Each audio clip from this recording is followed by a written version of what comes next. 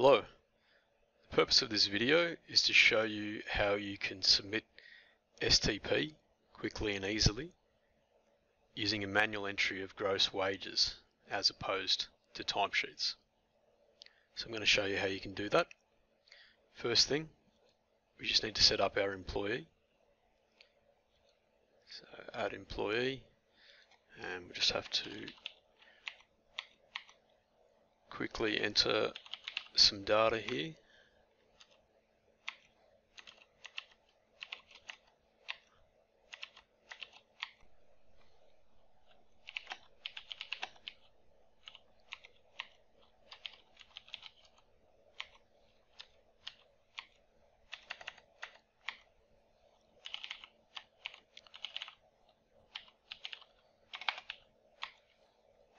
So selecting this default department, entering in some sample data for our TFN. Obviously you're entering in all your real data here.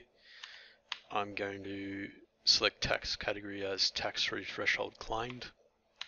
Just the default category, payslip category of staff.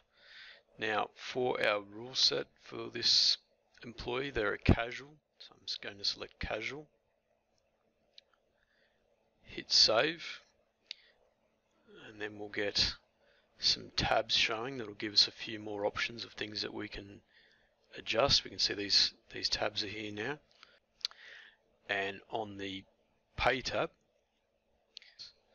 scroll down to allowances, and you'll find there's a default set already in there. You don't have to set that up, you just have to select it. Hit OK, and we'll hit save.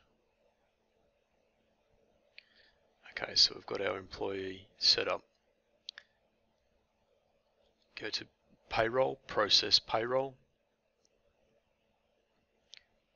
Create. You can see that we've got a quarterly pay period here.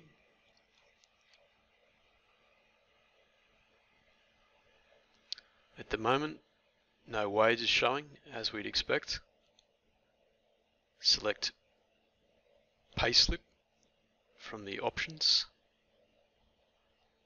Right, now just click open this allowances deductions. We can see this is an editable field because of this icon here with the pencil. I'm going to enter 10,000 and hit enter. So the numbers are updated and we now have 10,000 showing for our gross wages. If we go down to our tax, we can see it's being calculated along with our super.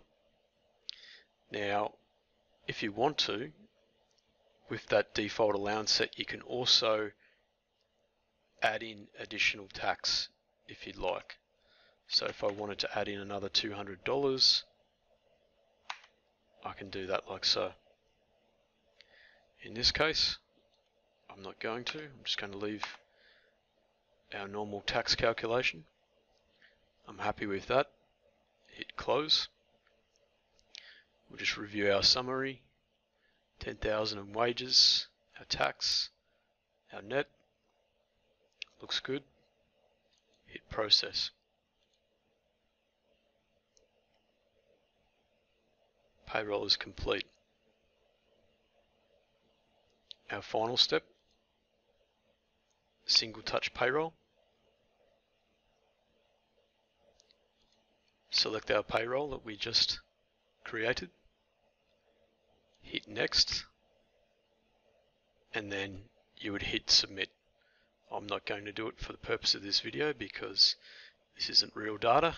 I don't want to send it to the ATO, but you would hit submit and then you're done. Thanks very much.